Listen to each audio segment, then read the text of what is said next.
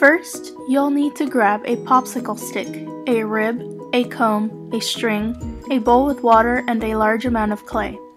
Then, knead the clay to get rid of air bubbles. Make it into a ball and cut the ball in half with a string. Once the ball is cut, pat the two halves of clay into a ball. When one half of the clay is round, begin the pinch pot technique. Place your thumb in the middle and push halfway into the ball. Then, begin pinching.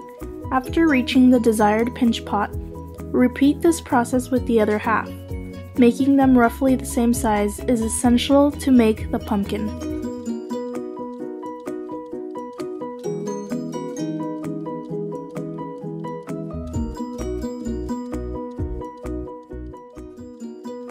After both pots are done, score, slip, and smooth. Scratch the top of each pinch pot. Add a touch of water all over the edge and put one pot on top of the other. Take the popsicle stick, or a rib, to attach both pots together, swiping the popsicle stick or rib from the bottom up or diagonally. The two pinch pots will gradually become one if you keep on smoothing with the rib. After the hollow ball is smooth, you can roll it around the table or pat it to achieve the desired roundness. After the shape of the pumpkin is made, you'll need to make the stem by taking a small amount of clay and making a coil. After making this short coil, score one end and where you want to attach it. Wet both scored areas and attach the coil to the pumpkin. Add another small coil around the stem to help you smooth and attach the stem to the pumpkin well.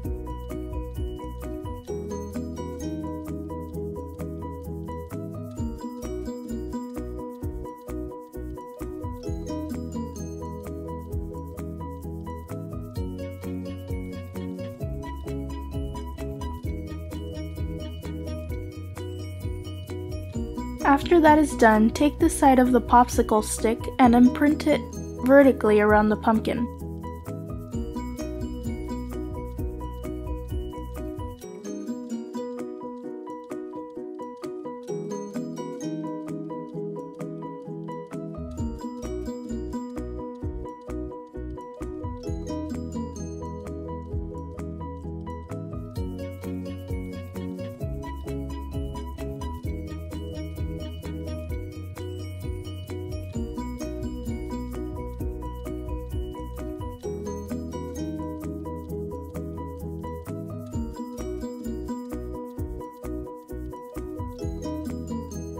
Then, outline the eyes, nose, and mouth, or your preferred design, on the pumpkin. When you're happy with your design, carve it out with a needle tool.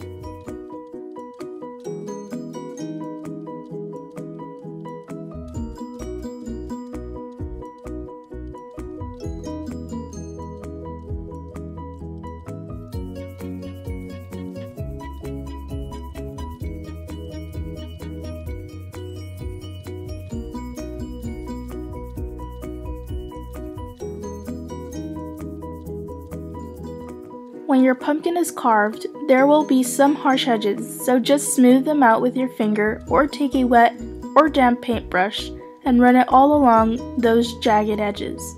Once your pumpkin is nice and polished, you're done with the construction of your pumpkin.